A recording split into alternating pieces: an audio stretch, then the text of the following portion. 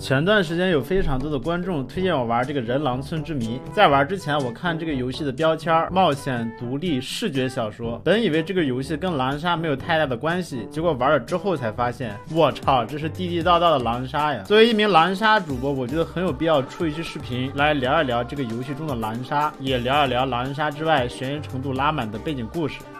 村里的广播放着阴森的小曲儿，这个老人为何把像裤衩一样的东西戴在脑袋上？为什么村里会突然布满浓雾，仿佛有生命体一样扭动着肢体？天黑之后为什么会出现人的惨叫声？惨叫声过后，那奇怪而又令人厌恶的声音又是什么？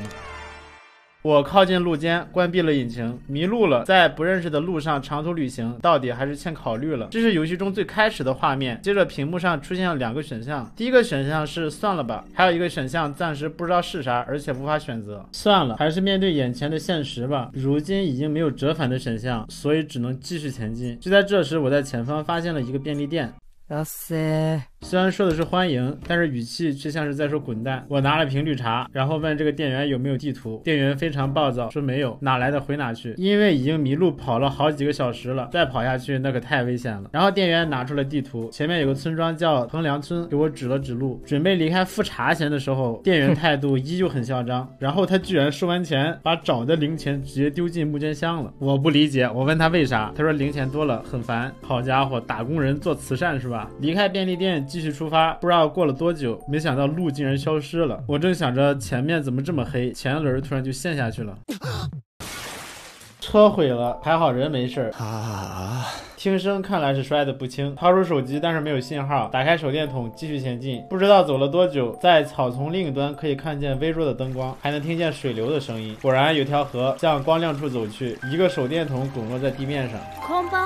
是女人的声音。捡起手电筒往上一照，啊，好刺眼！抱歉，顺便给你看看我长这样，好恐怖！不要从下往上照，你是会打光的。其实我迷路了，求一个能遮风避雨的地方。那要不来我家，这好吗？这不好吧？那我不客气了啊！作为男人吗？这是啥意思？他不会再开车吧？啊，不是，作为一个生命，迷路了，车子又坏，身心疲惫。他伸出左手，因为需要爬过一块石头上，他得拉我一把。想不到那纤纤细指很有力量，紧紧扣住我的手。女孩介绍自己的名字叫秦泽千之时，在离这很远的地方上大学，现在正值假期，所以回到了家乡。名前は福西春明，東京で大学院生やってます。我叫房石阳明，在东京读硕士。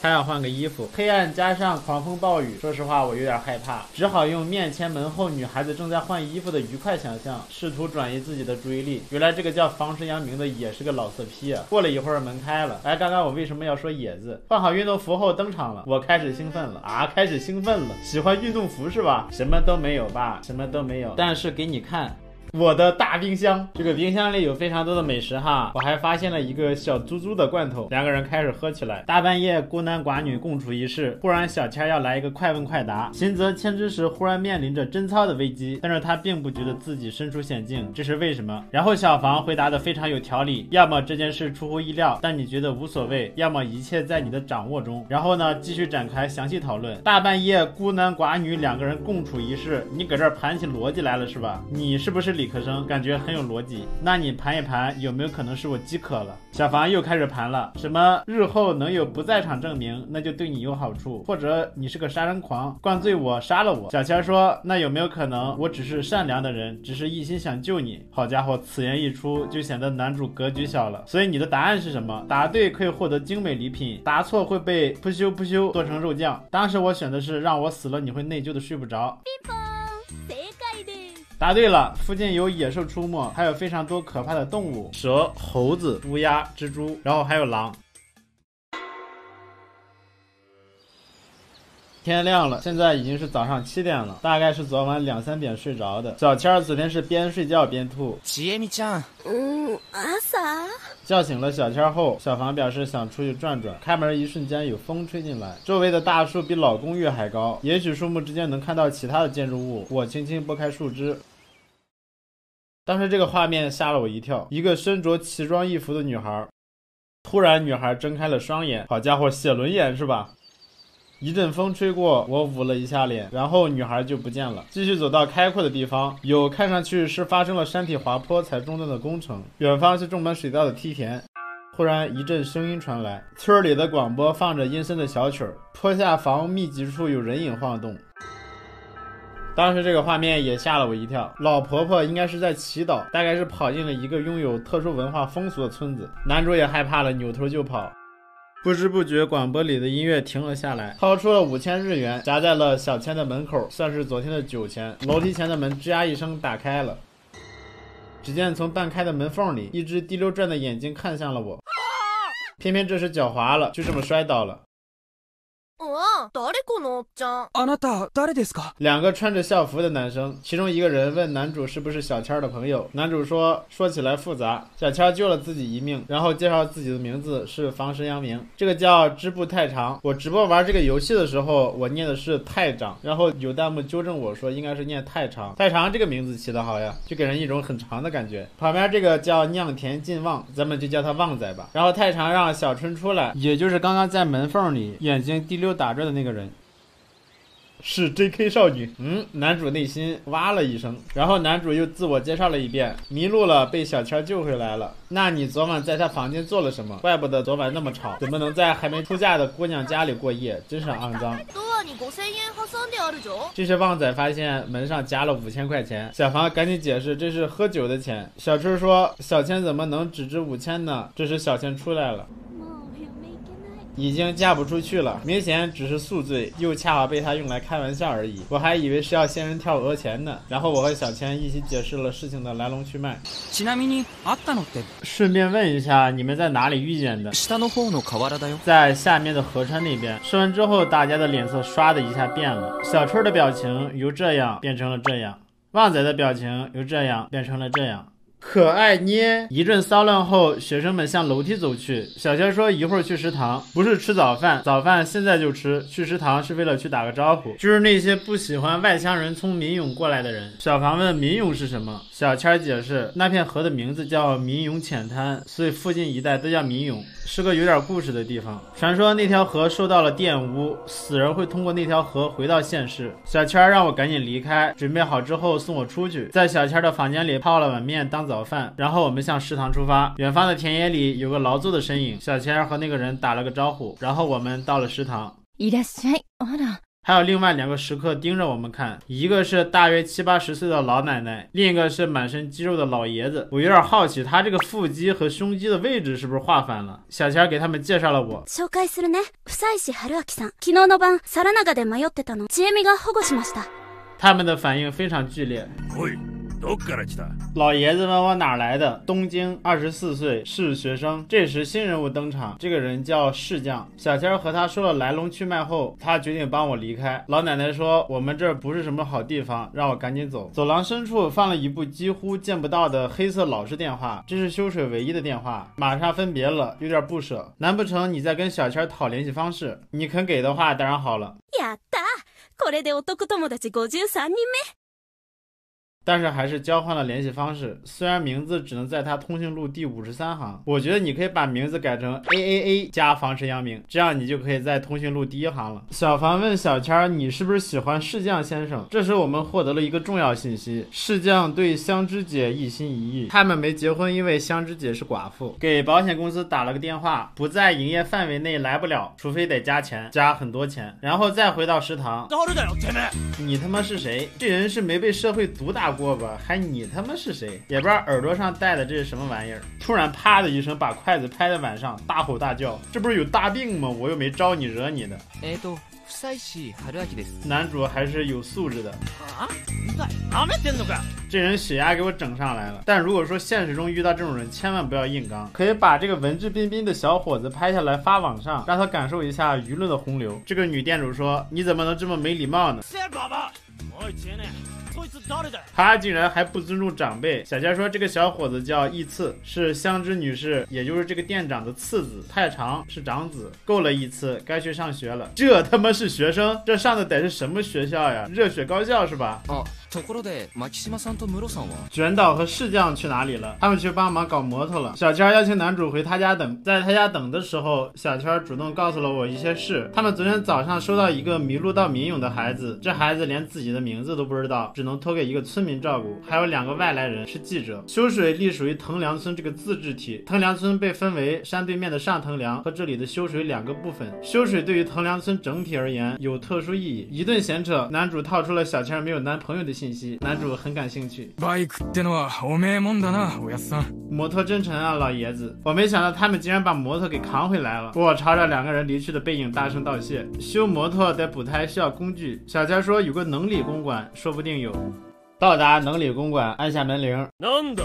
誰だ？这个人叫能理清之介，这打扮有点那种英伦绅士风。又解释了一遍事情经过，他说关我屁事，态度非常暴躁。小千尝试一波道德绑架，作为长者，你得帮帮客人。结果他说你们怎么不展现修水的待客礼仪，把人从悬崖上推下去，这太恐怖了。男主还是祈求能借一下工具，能理最终答应了。回来后开始动手，反正最差不过是叫公路救援，所以先试试无损拆车。此时传来了引擎声，这就是刚才小千说的记者们。这个女记者非常漂亮，这个人叫马宫九子，还有一个人下车比较缓慢，需要花点时间。我操，这也太大了，跟那猪站起来似的。看这脖子长度就感觉玩狼杀肯定很厉害。这个人叫桥本雄大，是摄影师。女记者介绍完，这哥们儿一句话也不说，表情也完全猜不透。小庞微笑着打了个招呼，どうもはじめまして。他这是社恐呀还是哑巴呀？还活着吗？一阵诡异的沉默后，他点头行礼，貌似是个不太好相处的人。说完他俩去了食堂。这个有点吓人。他这个眼珠子是怎么做到一个朝上一个朝下的？他这个笑怎么感觉跟我似的？终于要修好了，现在就差把轮子装回去了。小庞问你没打算和52个男性朋友出去玩吗？小千说52个是骗你的，难道有100多个吗？小庞问为什么要撒这种谎？因为要牵制阳明先生。那你被女朋友甩是真的吗？是真的。你想不想做做这个？可以一起走，如果你正好要出去的话。这话说的还如果正好要出去，正好要去哪呀？正好要去你家呀，顺便来个自驾游，去淄博吃个小烧烤。小千说可以，那去收拾行李了。我操，这就收拾行李了，就跟他跑了。趁我没改主意，你动作快点。好的，我很快。怀着一点点不可告人的企图，继续投入到组装工作中去。你那是一点点吗？我都不好意思点破你。之前身边还有来往的人，现在广场上空无一人，有一种身处不合时宜的地点的感觉。开始瞎想，如果再磨蹭，可能就走不了了。这时听到了一阵细小的声音，小女孩的声音。放下工具，向那个方向走去，已经开始贪恋活人的气息了。走下山坡，越过草原。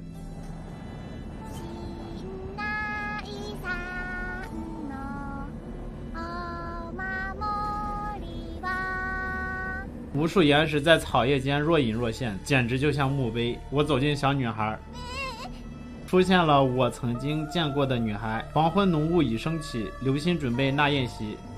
快逃！虽然十有八九已经来不及了，但是快跑！我女孩背后雾，我回头跑，神情恍惚的我被小千摇着胳膊，这才清醒过来。抱歉，我要继续干活，来不及了，你快躲起来。民勇的方向，也就是刚刚身处的草原那里，出现了一片雾，仿佛有生命体一样柔软的扭动着肢体。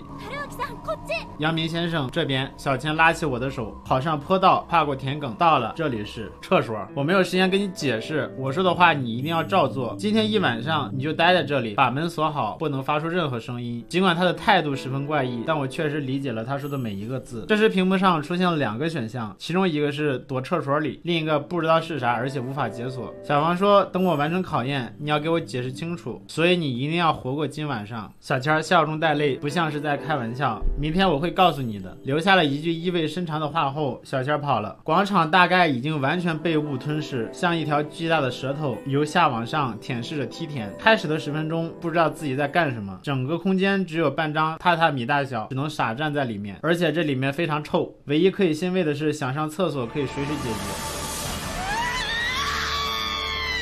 就在此时，我听到了远处的惨叫声，冲出去看看，而且只有这个选项可以选。解答一切的证据就在门外，我的脚步越来越快。第2声惨叫，这次更近了，已经听不到惨叫了。这是什么声音？水声或者东西碎掉的声音。即便如此，我还是继续前进。看到了。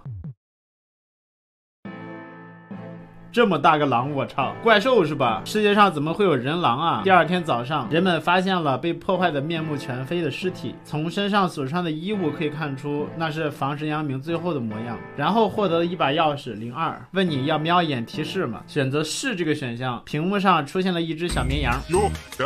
哟，你搞砸了，老大！我是谁你不必在意，我只是个不值一提负责解说的小角色。此处是梦境与梦境之间的缝隙。然后这个绵羊讲了一下游戏结构。大部分选项都上了锁，想要开锁就要拿小命去换，死亡不可避免。这回到此为止，记得下次也好好死过来。我们重新回到刚刚点选项的地方，就在此时，我听到远处传来惨叫声。有了02这个钥匙，我们就能选择第二个选项，默默忍耐。这是为什么？因为我已经知道了。可恶，这记忆是什么？我的大脑告诉我，我确实经历过这一些。今晚看来只能熬夜，保持戒备到天亮。我万万没想到，我竟然会被厕所门缝里透进来的朝阳感动得一塌糊涂。搁厕所待了一晚上，现在估计浑身都是屎味儿。本以为能看到舒爽的阳光洒满田园，眼前的景象却让我大受打击。基本上啥也看不见，周围好像泡在一团云里，全是浓雾。ちえみちゃん、こっちだ。虽然不知道那究竟是怎么回事，我暂时不太想提到那的经历。跟我来吧，反正以后不想看也得看的。我们谨慎地走在被雾吞没的小道上，抵达学生宿舍门口。啊，小房，你没事啊？恭喜你活着回来，厕所侠。话说你们怎么在这里？等小春还有望风。望风指的就是搞清楚状况之前，不让任何人靠近现场。要看吗？考验一下厕所侠你的胃有多强。あ、見るよ。啊，我要看。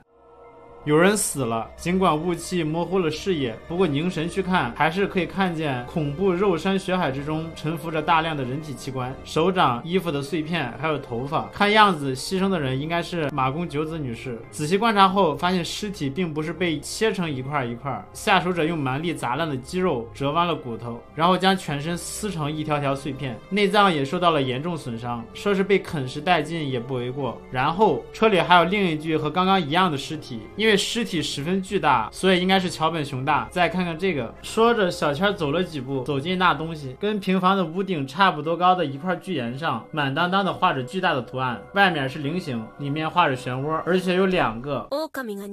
有2头狼混进村子里了。我们走进食堂，不算宽敞的店面被村民塞得满满当当。支部老二突然吼我，这个傻逼全给他拍下来发网上去。修水的居民全都到齐了，而外来人2名记者死了，我和那个来路不明的小女孩还活着。小圈介绍了一下我还不认识的2个人，这个叫回墨李花子，咱们就管他叫小花吧。这个虽然不知道叫啥，大家都叫他小咩子。我提议不让房神阳明参加宴会，全场都为这句话感到吃惊。那2位没有做宴会准备的人受到了污染，但是阳明却没有，这是因为狼神大人无视了他。如果因为让他参加宴会而触怒了狼神大人的话，都不知道接下来会发生什么。老婆婆问我什么准备都没做吗？顺便问一下具体做啥准备？洗净、闭门、梦枕，这还洗净呢。现在小房身上估计一身屎味儿，你们闻不出来呀？看表情，试驾应该是闻着屎味儿了。小千解释了一下，就是洗干净身体，一个人待在一栋房子里睡到天亮。小房说，那我没有遵守，我没洗澡，还搁厕所待了一通宵，现在一身屎味儿，不信你过来闻闻。然后老爷子发话了，宴会的名单不算这小子了。能理说他和小花也得剔除宴会名单，因为他是上藤良的村民，没必要掺和民勇的事。小花说不行，身为藤良居民怎么能说没有义务呢？所有人都往广场的集会堂去，唯独我和酱先生2个人离开，一直走到杂木林和岩壁的交界处，看到一个巨大的笼子。这笼子本来是关牲口的，但是麻烦您待在这里，别显得太坏，只是宴会期间待一下而已。酱先生锁完门就走了。游戏玩到这儿，终于狼人杀要开始了。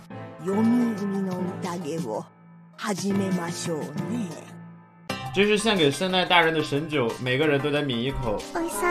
因为小咩没有成年，小花说用嘴碰一下就好。小春说不想喝，旺仔让小春亲一下杯子就好了。这个诡计多端的旺仔哈，小春亲完杯子，你再亲杯子是吧？喝过一圈后，老爷子让老婆婆解释一下。傍晚起雾的时候，狼神大人就会从黄泉复生，然后送人上路。黄泉金狼的印记有2个，这次有2位狼神大人从黄泉复返了。我们要遵循圣代大人的指示，举办宴会。守护神的庇护下找出狼神大人吊死，如果不服从，神奈大人就会降下污秽，被污秽的人会死得很惨。就在这人堆中，有人顶着没事的面皮骗我们，以前的人说的话里有真相。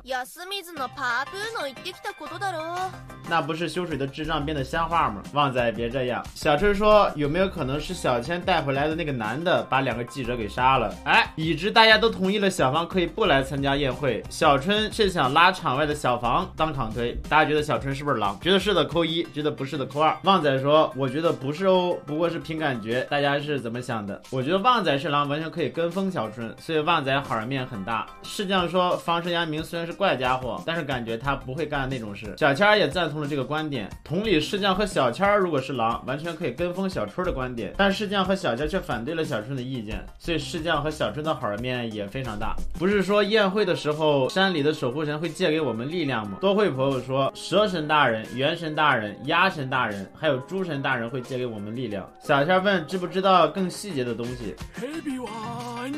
看起来不太精的那个老头就说话了，蛇可以跟大山问出谁是狼人，猴子有2只且互相知道对方是猴子，乌鸦可以问大山被吊死的人是不是狼，这个相当于狼人杀里的守护人，蜘蛛可以请大山从狼手里保护别人一晚，晚上蛇把其他人的名字写下来放在枕头上睡觉，第2天神奈大人就会告诉他是人还是狼。有2个人在得到猴子加护的时候，神奈大人会告诉他另一个猴子是谁。蜘蛛把当晚要守护的人放在枕头底下，就能从狼神手里守护那个人一晚上。就这样，咱们借助守护神的力量，得选择1个人吊死，如果把狼全吊死就赢了，如果被狼杀掉就输了。神职的分配都是随机的。小陈说，那神都是谁？太阳说，随便说出来有可能会被狼盯上，可是神不跳的话说不出啥逻辑，也讨论不出啥结果，再这样拖下去没完没了。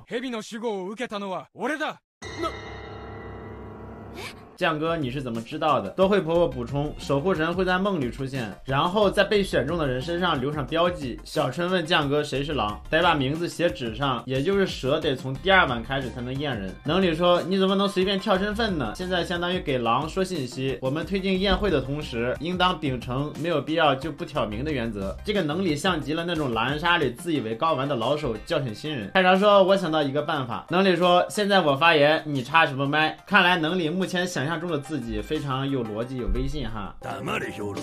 结果老爷子对他说，蠢驴闭嘴，如果想最大限度利用酱哥的能力，就让蜘蛛保护他，这就相当于狼人杀的保姆级教程了。所以说想玩狼人杀但是不知道从哪里入门的玩家，可以先玩一玩人狼村之谜，聊来聊去还是没有进展，要不今天就算了吧，没有证据杀人我做不到。能理说求首宴，如果不这么做，看来是发言权都没有了。最后大家决定谁也不吊死，然后就散会了。宴会暂时结束了，叫醒已经睡着的小房，小房问小千宴会是啥，小千说换个没人打扰的地方和你解释。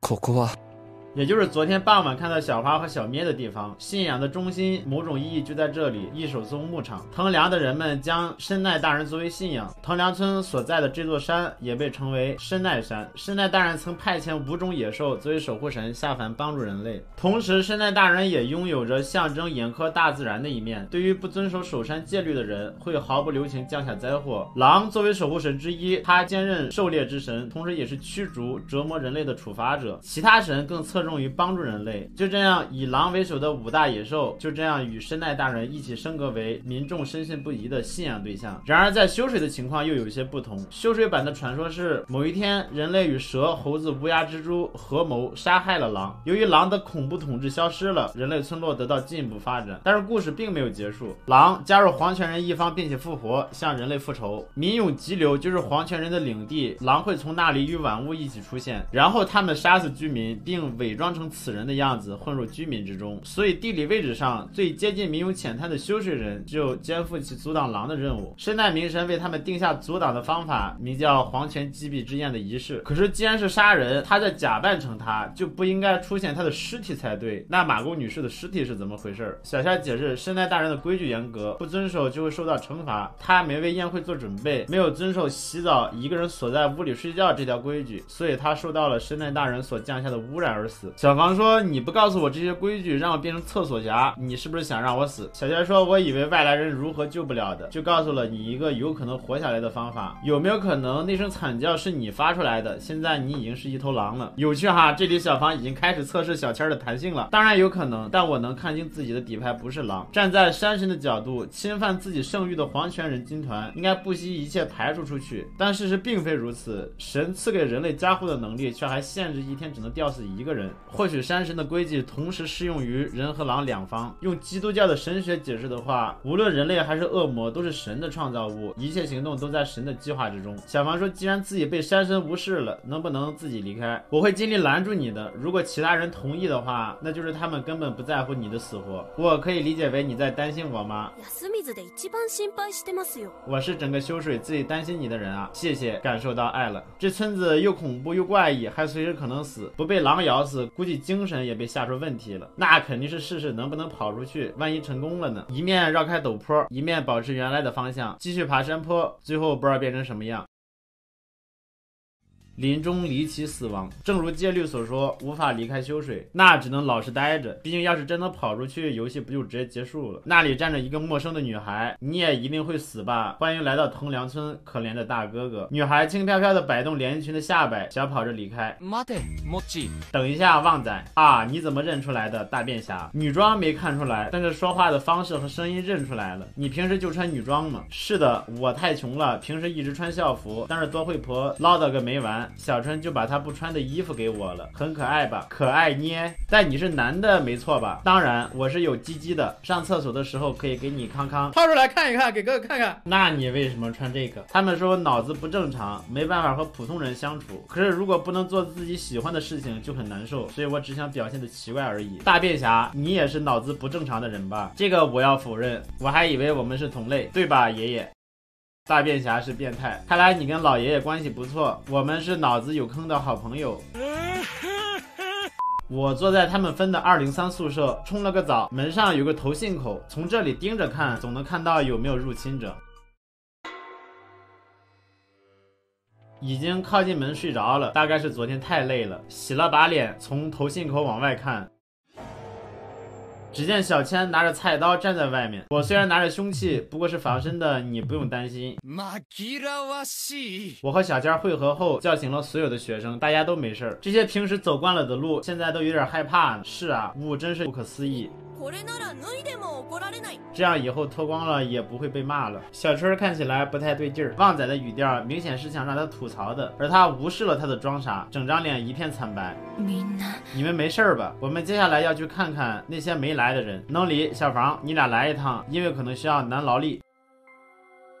来到了卷岛老爷子家里，尸坏程度比昨天轻微不少。比起那2具浑身没有好肉的尸体，这次的损伤非常有限，集中在头部，凶器应该是钝器。如果把昨天的华作污染，今天算进狼的行径的话，这就说得通了。我们向满是浓雾的屋外里走去，到处都找不到义刺。我告诉他，我们安葬好宽造先生后，马上也帮忙去找，而这形成了我们很快找到他的原因。他就在墓地的草原上，仿佛是想拦住最短路线前往悬崖的我们。话虽如此，走在前面的酱先生发现他也纯属偶然，因为他的尸首被杂草埋得那样深，有一股尸臭，其中还夹杂着被踩烂的青草味以及兽味。小春去哪了？几个人组成了搜索队，开始寻找小春。今天会不会有第3个死者？旺仔毫不犹豫地追着声音前去，他的背影立刻消失在草丛和雾中。看来旺仔心里是有小春的。一棵从根部折断的树苗间刺穿了他的皮鞋，附近长着止血草和鱼腥草。旺仔立刻用草药给小春处理伤口，问小房还背得动吗？这里叫的是杨哥，而不是厕所侠。小房说可以背动，但不用你自己背嘛。我觉得小房可能是看出旺仔喜欢小春，所以才故意这么说的。体格不允许。继续黄泉击毙之宴，是将爆出昨天的查验结果。能理是人，能理说现在我是金水，我来带队，今天一定要选出一个人吊死。这老头突然唱起来了，每个人按照顺序说明自己想投的人。能理问狼老头叫啥名，都会说老爷爷在他年轻的时候就是老爷爷了，那么他要投谁呢？小千说为啥投我？看来狼老头是冲着小千啊的。这狼老头可能是上年纪了，有点痴呆的感觉，到都会投票，他也投给小千。他说小千一直生气，感觉有点奇怪。是将投给了小咩，理由是虽然他小，但是不知道爸妈叫啥，干啥的也不知道，很可疑。香枝投给了小春，为什么？你今天为什么逃跑？是不是你亲手杀了爷爷和义次，然后良心不安？不是的，因为我害怕，不想待在这里。儿子死了，老母亲流下了伤心的泪水。能力投给狼老头，理由相当于你活着对好人没有贡献，宴会不需要这种人。小千说这也太片面了。能力说他在宴会开始前就说狼要来了，这也片面吗？他要不是完全疯了，就肯定知道什么。言外之意，他也有可能是个装晕划水狼。小千说猴子可以自报身份，如果有人敢对跳，就把2波对跳全部打包出局。旺仔跳了，他说他是猴子，他的同伴是小咩。好可爱啊，这个再听一遍啊。你昨天起床的时候肚子上有没有小猴子？有的，有小猴子。太常投狼老头1票，理由是保持沉默，谁也不干，等于间接给狼提供优势。其实这话如果放在狼人杀里说可能会被打。为什么不是狼老头有可能是狼才投他，而是他划水对好人没有贡献才投的他？用狼人杀的话语就是你默认他底牌是个好人，且要扛推他。当然这是狼人杀逻辑哈，不知道这里行不行得通。咱们继续往后看。接下来旺仔发言，投都会婆100万票。什么？一个人只能投1票，那就投都会婆婆1票。因为你投给小千的理由很奇怪，你这孩子胡说八道什么？年轻人不靠谱，都是废物。好家伙，这老奶奶玩狼人杀，人身攻击起情绪是吧？到了小千也投狼老头1票。能理说你不是说我片面来着吗？你怎么也投他？小千说他觉得没谁更可疑了。小春投给小花，肯定是你招来污秽的。不是这样，我只是完成自己的职责，那你就赶快把污秽领受了，不肯做你就是狼。这对话目前看来有点捉摸不透哈，这个咱们到后面才知道。小花投给太长，我不是怀疑他，我只是觉得他如果是狼是最坏的情况。最后小咩投票投给了小千，小千和狼老头各3票，重新凭票 PK。再次投票结果，狼老头7票，小千2票，除了多惠婆和小咩，所有人都投了狼老头。老爷子这会儿笑不出来了，能明白吗？老头一会儿吊死你。老头说给点时间收拾东西。小春说不会是想逃跑吧？旺仔说跟他一块儿去，等他收拾完回来就送狼老头去民勇，把他吊死。因为男主没有参加宴会，在思考一些无意义的事打发时间的时候，被外面的吵闹拉回现实，是人大声喊叫的声音。这时传来爬楼梯的声音。阳明先生，你老实待着，外面出了大事。小芳急了，不想当局外人了，一个转身从2楼跳下去，看看外面发生了啥。落地一瞬间，弯曲膝盖，毫发无损地站在地上，接着跑向声音传来的方向。有2具尸体，老人和小孩。狼老头和旺仔死了。石匠看到小房，对小房敌意很大，怀疑是不是他干的。小房反驳，刚刚还在宿舍和小千说过话呢。小千也说确实不是小房干的。靠近狼老头的遗体，抓住后背把他翻了个身，内脏立刻发出粘稠的水声，从腹部的伤口里滑了出来。这并不是超自然的神秘力量降下的惩罚，而是人类用工具造成的伤口。既然找不到凶器，应该是被人藏起来了。请把从宴会开始到现在所有的经过详细的说给我听一下。之后没过多久，所有人开始准备闭门，回到各自的房间待着。四下飞溅的脑髓、脑浆、骨片、眼球，将近60%的面部都被轰飞。杀人手法十分明确，一把来福枪就在他的尸体旁。我对能理说，领一个会用枪的人过来。万万没想到，带来的人竟然是小千儿。他娴熟的夹起枪，把枪口对准酱先生的身体。是从这儿开的枪，看血溅出去的方向，证明开枪的角度非常低，也就是说是知道怎么用枪的人。多惠婆他们都开过枪，估计在修水范围内确定不了嫌疑人，也就是说只能排除小咩子。人家小咩子不是全场唯2单边猴吗？这用你排除呀？顺便问一下，你怎么这么懂？我有狩猎证，枪陷阱都会用。我们盯着脚下的墓地前进，只要在雾中看到一手松的影子，就知道到达目的地了。我们谨慎地靠近悬崖，两人合力把门板推了下去。为了谨慎起见，我们决定再去酱先生家里调查。能理还在小花门口等着。小千说：“你为什么傻站着不叫他几声？你怎么这么无礼？”你绅士，你清高，我无礼，我来叫。稍微用力敲了敲门，里面有衣服摩擦的声音，没有应答，只有声音。环顾四周，有几把破旧农具在墙角。突然，咔嗒咔嗒，门开始摇晃。还没来得及纳闷，门突然开了一条缝，在这大约20厘米宽的缝隙中，充满了伸手不见五指的黑暗，而黑暗之中出现了一张沾满鲜血的脸。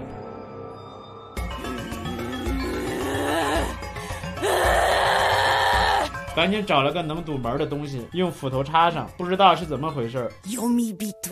老婆婆说是黄泉人，可是黄泉人不应该是狼吗？死在宴会上怀着仇恨复活的那个，都会说不一定是这样。修水一直暴露在黄泉人的威胁下，小花可能触犯了不得了的禁忌。现在想想，他来修水，或许也是尽可能的挡下污秽。既然是黄泉人，那就必须吊死。皆さん食事にしませんか？这时香枝叫大家来吃饭。回到食堂，这里充斥着苦闷的气氛。太常和小春呢？他们可能还在楼上。我去叫他们。我爬上楼梯，听到里面有一阵抠抠搜搜的声音。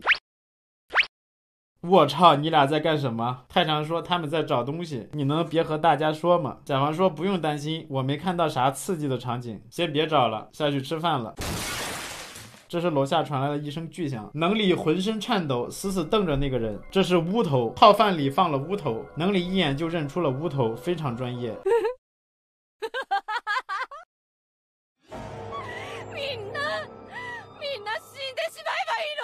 他手持凶器向能里砍去，男主抄起身边的椅子，虽然刀很牛逼，但是椅子可进攻也可防守，用椅子压住了香枝。小千过来一把把菜刀踢飞，然后我们一起过来把他捆起来了。多会说他也变成黄泉人了。太常说他只是精神状态不对。能里说我们得遵守规矩，在宴会上决定，不然有可能被污染。能里投香枝一票，他太危险了。太常说他投小花，因为他太危险了。老奶奶说都应该死，谁先死无所谓。小春说应该先吊死小花，香枝说不定沟通一下还可以，小花已经和怪物一样了。能里对话小咩，你要想保护你喜欢的小花，就投给香枝，是小咩喜欢呀，还是你喜欢呀？小咩啥也不知道。太常说小咩弃票，那就是根据大票型吊死小花。能里立马急了，一顿优秀的逻辑输出。根据传说，黄泉金狼是早已身披污秽的存在，已经身披污秽的狼却再次变成黄泉人，这可能吗？如果狼因污染而发狂，会变成小花那样吗？如果发狂的是一匹披着人皮的野兽，它应该显出浑身是毛的原型才对。小千这时已经挂机不想玩了，他说他要投阿泰一票。小千说你们别叭叭了，直接算票吧，对话太长，有人要吊死你妈，你着急可以理解，但我对你的数据库是你是讲道理的，现在道理也不讲就吊死人家小花。重新投票，都会投了香枝。您呢，能里先生？能里说小千说的有道理，你可能是狼，但我觉得你妈更像狼。能里投给香枝一票，太长投给小花，所以小春也投给小花，这两人绑票也太明显了。现在香枝和小花两人各2票，所以小咩的票非常重要。能里说算他弃票吧。小千对话小咩，你这一票很重要，小花可是负责照顾你的，你也不想见不到小花吧？然后小咩投给香枝。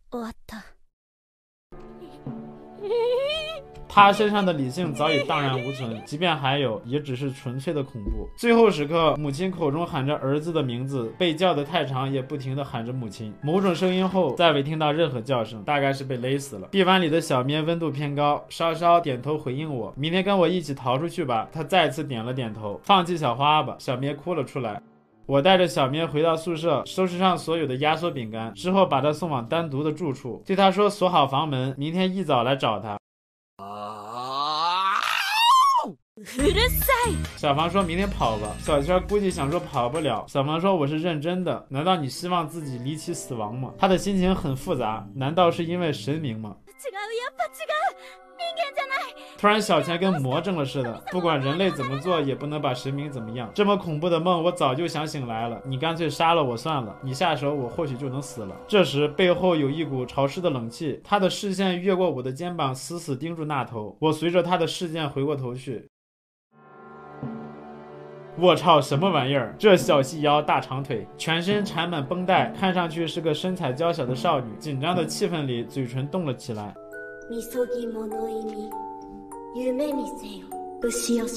さっきのやつは何なんだ？刚刚那是什么玩意儿？小千神情恍惚，估计是被吓傻了，紧紧抱住他说道：捨てる命なら僕にくれ。既然你不想要了，那就把命交给我吧。明天一早我会带千之石和小咩一起走。居然不是只带我。看着小朋友见死不救，良心过不去。你装坏的技术好烂，还有你什么时候直接叫我名字了？不喜欢吗？不是不喜欢，就是想要个开始或者转折点什么的，跟我交往吧。我个人觉得活不活得下去都不一定，为啥男主还有心思搞这玩意儿？可能是想制造一些羁绊，这样想的话或许会合理一点。小娟说好啊。小房说其实他很没有女人缘这小房可太会了，给小千聊得一愣一愣的。如果我今晚被杀的话，把我的什么都好，把我的一部分带到外面去。心配するな。别担心，小千很害怕。小房说有我在呢。伴随着严重的空腹感，早上醒来，走向小千的房间，敲门后出来了。他递给我一把短刀作为防身武器。我们来到了小咩的寝室，竟然是开着的。然后小房把刀还给了小千，去墙角拿了根木棍，他需要一把自己会用的武器。我们来到集会堂，小咩和小春在一块儿。根据排除法，能力没来，说明晚上被狼砍了。小房叫小咩过来，却被小春抱住不放。太长冲出来，右手握着镰刀。確かに僕は狼です。もう僕らは勝ってるんですよ。太常说我是狼，但我已经赢了。另一个狼是这老婆婆，我还以为另一个狼是小春呢。小春充满欣喜的语气。老婆婆又给我们讲了个故事，黄泉击毙之宴真正的故事。